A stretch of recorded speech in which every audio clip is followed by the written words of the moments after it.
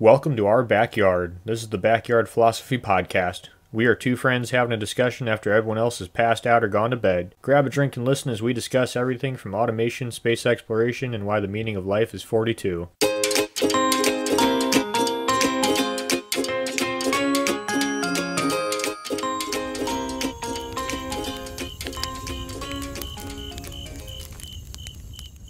Nick, let me ask you a question. Have you or someone you know done something so ridiculous that people simply just don't believe you? That what you did was impossible and they're simply just making it up, but then you later on find out their story was actually true? Yes. Not very often, no. But also yes, because I'm a fisherman, so obviously everything I say is true. Well, people have been telling tall tales for eons. Most are myth and fiction, but sometimes the unbelievable is in fact the truth. In today's episode, I will tell you of an explorer that ventured far and wrote down his journey. But before I get into this adventure, Nick, how are you and what are you drinking? I'm doing great. I'm drinking a Coors Light and ready to hear whatever you got cooking. How about yourself? What are you drinking? Well, I'm just drinking some water because it's the middle of the afternoon for me and I still got stuff to do. Oh, it's the middle of morning for me, but I'm not working, so when in Rome. Well, we're not going to Rome. We're actually traveling back to ancient Greece. So when adjacent to Rome-ish. Well, it's a little more complicated than that because it's ancient Greece, not in Greece. It's a time when the world was so big and still unfathomable. A time when a merchant, became restless and sailed into the horizon. This man would be Pytheas. Pytheas, not exactly being Greek. He was born in Marseille, France, which at the time was a Greek colony. So therefore, by logic, he is technically a Greek because he's born in the Greek colony. Sure, that's a stretch, but history has him down as a Greek. Born around sometime between 350 BC or 330 BC, depending on your source, so plus or minus a decade. Little is known about his youth, but being a sea merchant in a flourishing trading area, one could assume he was born into it. And apparently, by the time he reached adulthood, he was considered a skilled navigator and a skilled sailor. Being a merchant, I have to imagine, somewhat educated on where certain goods come from, what the rates are, he started to become curious. Curious about a certain material important to the life in the Mediterranean. Tin. Tin used in a slew of materials, from diningware to tools. Tin, at this point in history, was super important, and still important somewhat today. And hearing or wondering where tin comes from, he would later learn or discover that a large portion, it comes from a place, a mythical place that no Greek has been to. That place being England. England to the Greeks were only known by word of mouth. None has yet to see it with their own eyes. And Pytheas, whether it be his sense of exploration, wanting to know, or simply wanting to scratch that itch of figuring out what's out there in the big world, he would set sail to find out. He would be leaving around the age of 25, somewhere around that point, so 325 BC, somewhere around there. And he would leave his home and set sail, but again, the exact time is lost throughout the ages. His travels on how he got to his unique destination are only speculations, for the book he wrote, Perito Okonom, on the ocean, has been lost through time. One possible route he took was through the Pillars of Hercules, better known as today as the Strait of Gibraltar, which would have been a dangerous path, for this path was controlled by the Carthaginians and was blocked for control. And Carthage, being in and out of wars with multiple nations like Syracuse, probably didn't help that region be safe. But it is a possibility he set sail through the Strait of Gibraltar. The other possibility route he took was he sailed along the coast, and then when he came close to the strait, he traveled inland, perhaps even overland, simply to go around the blockade, and historians think it actually might have been cheaper for him to do this rather than to keep sailing all the way around. So usually the cheaper option tends to be the option people take, so I feel like this one has more merit. Either way, he somehow made it to the port of Corbeil, a port located at the river of Loire River in France. From there, he followed the coast and traveled north, using the stars to help navigate, writing about the swelling and large waves he encountered in the Atlantic Ocean. Now, like I said, his writings might have been lost, but other people's writings on his adventures, on his writings, still exist, which I'll come back to later on. Pushing forward into unknown waters, into a time people thought you could sail off the edge of the world, he continued onward. Days, weeks, months. He traveled till he reached his destination, the island of Britannia. From there he explored, visiting the tin mines, writing down the flora and the sights, landscape he saw, the different methods pulling tin out of the ground. He is said to have sailed and walked the entire perimeter of England, and in his travels started to calculate and try to figure out how far away from home he was. Through his years of navigation, star mapping, and travel, he figured out that he was 1,050 miles away from Marseille, his home. And boy, was he close. He was actually 1,120 miles away from his home. Not bad for a merchant who probably didn't have higher form of education. Only about 100 miles off? That's not bad at all. But he was not done there. Either before traveling or on his travels, he heard of a mythical place, a place that harbored giants, which the Greeks called the Hyperboreans, a place known as Thule. The exact land, which is Thule, is not known. Could have been as close as Scotland, as far as Iceland, the Norwegian coast, or some have speculated North America.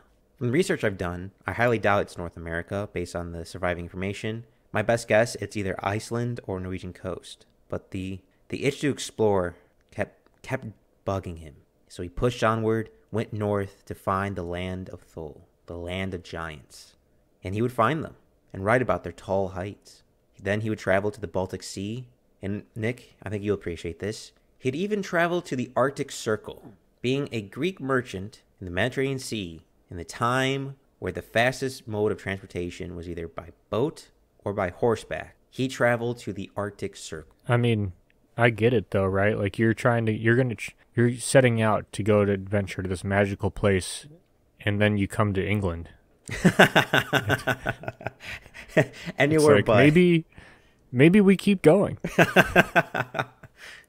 But can you imagine living the era of 300 BC, seeing lands none of your countrymen had ever seen, could not describe or even imagine? Could you imagine? Trying to explain a tundra to a Mediterranean has to be extremely hard. And also, traveling all that way with the technology of the time, not knowing if a rogue wave or an angry local or which food was safe to eat, making each day could be the last day. God, that must be insane. Yeah, I can't even imagine. I mean, just making it to the Arctic Circle, like, if you grew up in the Mediterranean and have never seen ice and snow, I mean, I'm sure you probably heard stories, but yeah, that'd be crazy. It's not like you can take a picture and, show everyone. You can't bring it back. I brought you back this ice. It's water now, but it was ice. But the lands and seas he traveled is not the only significance of his adventures.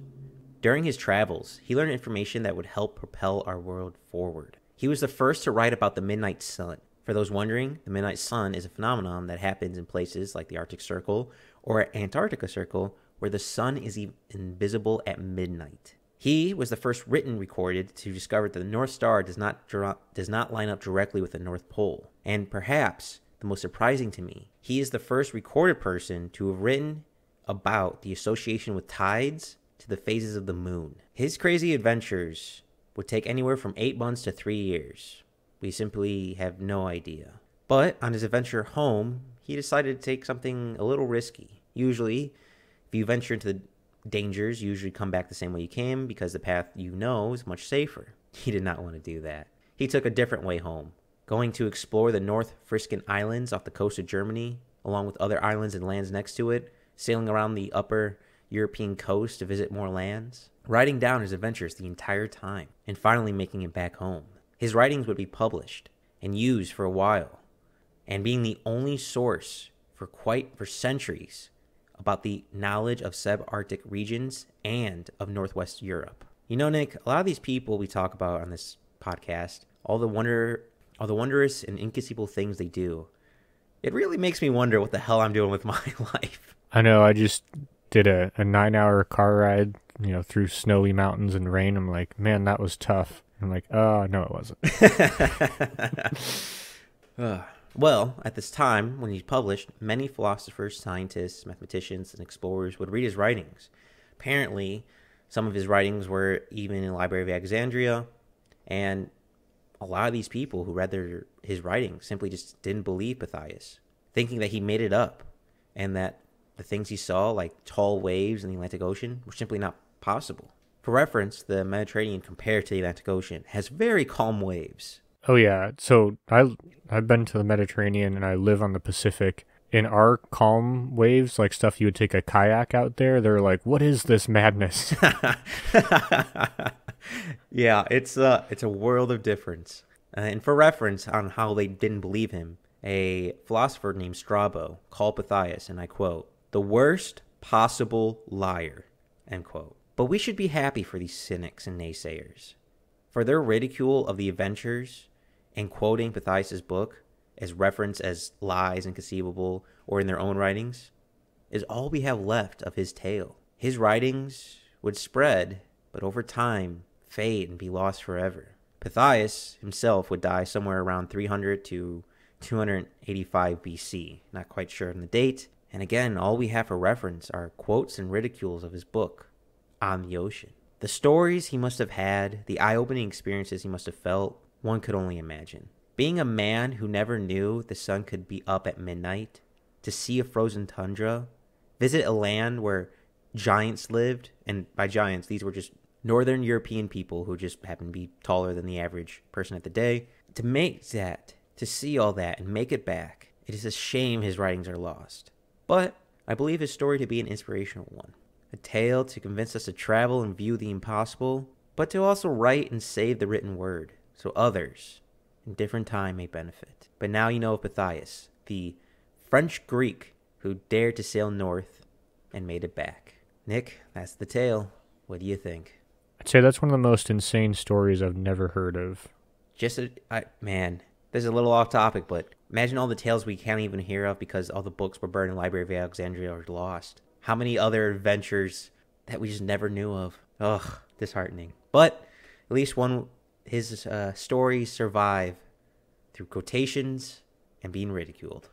Thank you all for listening.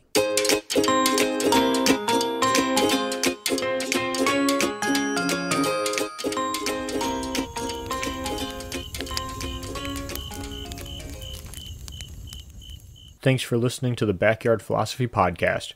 We rarely finish a podcast without missing a point we wanted to bring up, so let us know what we forgot.